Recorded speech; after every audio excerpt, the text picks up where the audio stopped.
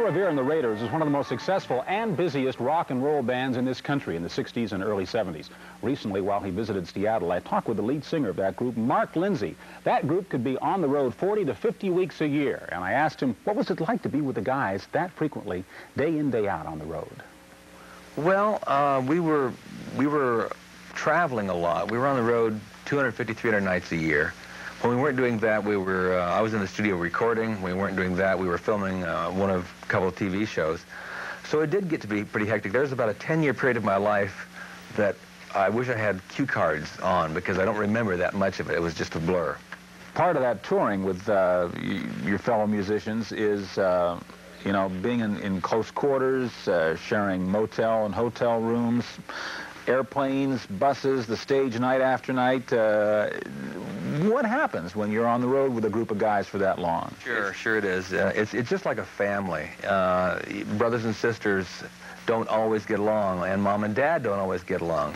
When anytime you're in close proximity and forced to be for hours, days, months at a time, little annoying habits begin to be big annoying habits, and I'm sure that I was just as guilty as everyone else that rubbed me the wrong way of doing my own little things, whatever they were. But it's human nature. Give me a couple of outlandish things that you did with the Raiders. So what story comes to mind immediately? Well, I just relayed the story of how we played in Tucson, and we're feeling very full of Cheerios, I think it was. And everybody was quite happy. Paul was driving. We drove up to the concert entrance, and Paul missed a turn, and we drove down to the garbage ramp. But that didn't stop us. We piled into the garbage, and then had to, of course, roll down the windows and pile out of the garbage. But that's one of the stories I can tell on TV. Another one. Let me think about this. Ask me another question. Okay. I don't want to get too deep here. Let something else percolate while I go into something else here. A lot of changes in rock and roll. It's become a multi-billion-dollar business. And since the 60s, you've seen enormous changes in rock and roll.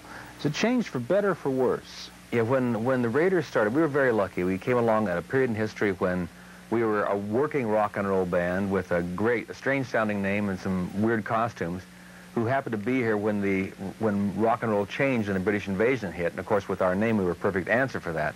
But at that time, there were, say 1,000 groups, all making pretty good money, and maybe 4 or 5 groups making all the money or lots of money, and then there were three classes or 3 stratifications. Yeah.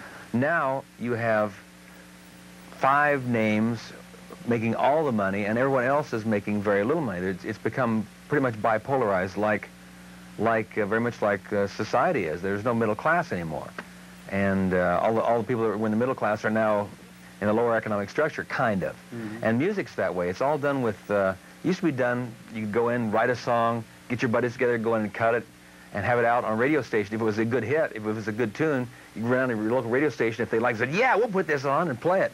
Now you have companies that do nothing but program many, many stations. It's really hard to make that playlist. Rotation is such, there are a lot of stations that compress their music, and with digital devices now, you can compress the time domain without stretching the pitch. So to get that extra minute of advertising, they'll compress everything and speed it up without changing the tempo, but speed it up this way, so it kind of changes the feel of the song. Most record deals are done by attorneys now, and a lot of it has nothing to do with, or I won't say nothing, much of it today has a lot more to do with packaging, appearance, and shtick than it does, and attorneys, than it does to do with actual raw musical talent, which is unfortunate. There's a lot of productions now. You'll hear songs that are wonderfully produced pieces, but the song is horrible, and it just wouldn't have flown back when people were just into more of a visceral feel. Horrible in what regard? Well, you'll have a song that is nothing. Well, when we were packaging, when CBS was packaging the CD compilation of the Raiders' greatest hits in the history of the Raiders, it's called The Legend of Paul Revere, as I recall, they were going through other packages, and the lady that helped produce this thing said they were trying to produce the greatest hits of the 80s, and they couldn't find any greatest hits of the 80s. There just weren't, there were a lot of memorable productions, but really no memorable songs. I mean, there wasn't any Yesterdays, or there weren't any, gee, I'm dating myself, aren't I?